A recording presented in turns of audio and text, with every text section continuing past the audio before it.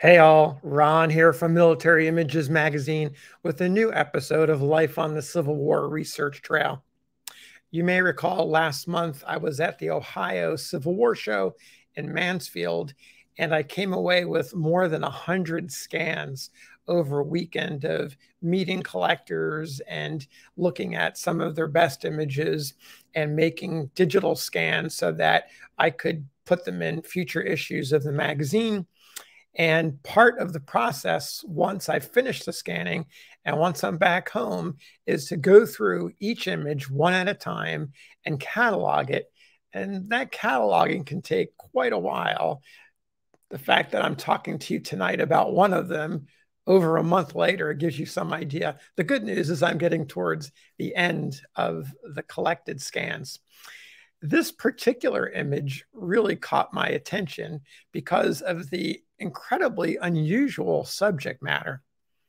As you can see, we have an officer and he is cradling a monkey.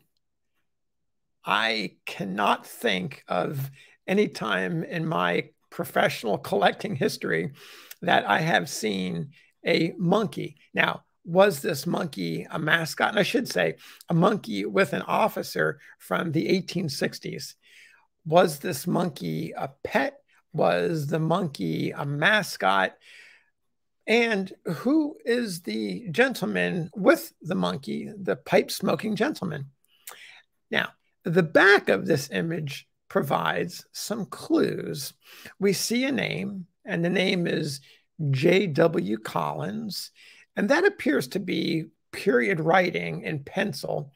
You can also see it appears to be lieutenant and some other letters that can't quite make out.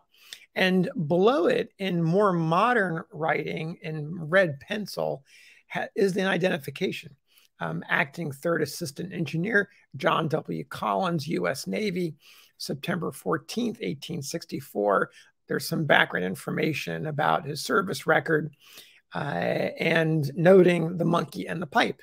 So that red pencil is written in much more modern times by someone who is taking a shot at identifying who John Collins was. Now, when I took a closer look at this image, a couple of things challenged the identification as a U.S. Navy officer. If you look closely at the cuffs, the insignia, you can see a fairly thick ribbon going around his sleeve at the top of the cuff. And then there's a fairly thick or a thicker white circle. On top of that, if you look at his cap, you will see what appears to be a wreath. And then there's something in the middle of that wreath and something above that wreath. Also, the shape of the cap itself, it looks almost more like a baseball cap from the 1880s and 1890s than it does a naval cap, which were a bit more proportioned. They were a bit more rounder and a bit more taller. And so I really came to question, who was this individual? What does this insignia tell us about his uniform? And so I checked around a little bit online and couldn't find anything that really helped me to appreciate who he might be. But I became pretty convinced that he was not a U.S. officer because there is just no insignia from the 1860s that matches this. And I will throw this in. The Navy changed its insignia 4 different times during the Civil War period alone. And part of that was because the officer corps was changing as steam and steel were really advancing. All that technology was growing. So new roles were being created and they needed to have insignia to reflect the roles. So that partly explains the changes. Anyway, I emailed one of the senior editors of Military Images magazine. His name is Ron Field, and I call him Ron F since I'm Ron C. And I said, hey, Ron, I said, what do you make of this? Because it just doesn't look like it's American to me. And he shot back pretty quickly. It looks like a British Royal Navy master circa 1860 in an undress uniform. He also pointed out, if you look closely at the wreath on his cap, you'll see an anchor in the middle, but that little item that's above it is a crown. So sure enough, I went back online and started looking around, and the style of the cap and the wreath insignia with the crown on top is a perfect match for an officer in the Royal Navy from the 1860s time period. Then I thought, well, let me do a quick check on newspapers.com to try to see who John Collins might be, keeping in mind that Collins is a fairly popular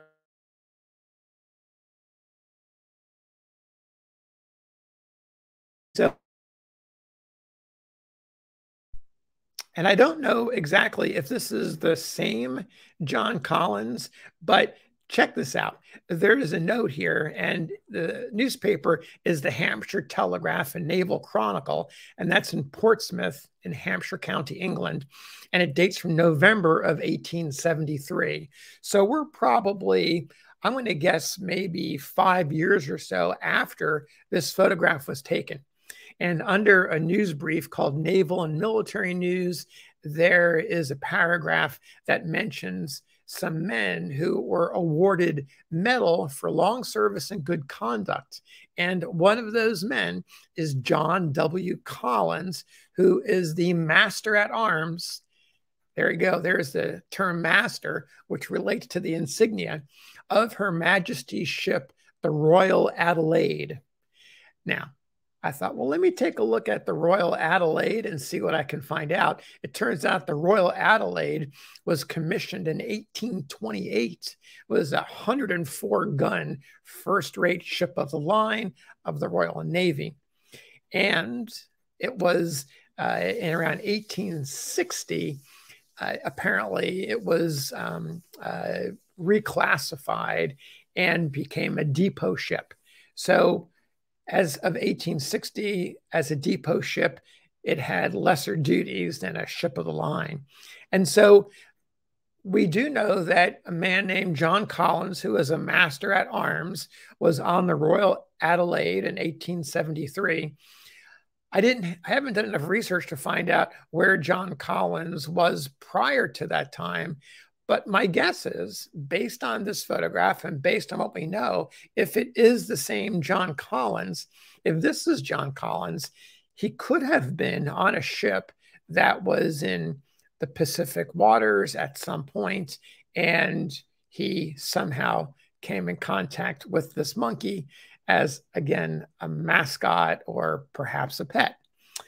We don't know. There's another possibility that the monkey was brought back from one of his pals to England and given to him while he was on the depot ship. These are still mysteries. There's still a lot of mysteries here, but I can say for certain that the insignia he's wearing, the insignia you see in this photograph, gives us a little bit of the story. It also tells us that he's a member of the Royal Navy and not the U.S. Navy.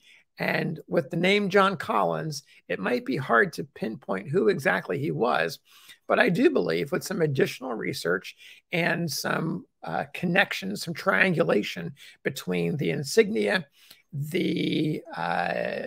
his name, and also any connection to the monkey, maybe being a Pacific connection, might be able to reveal his identity, his true identity. And maybe even we'll learn the monkey's name. So that's all for today's episode. We'll see you again. Take care.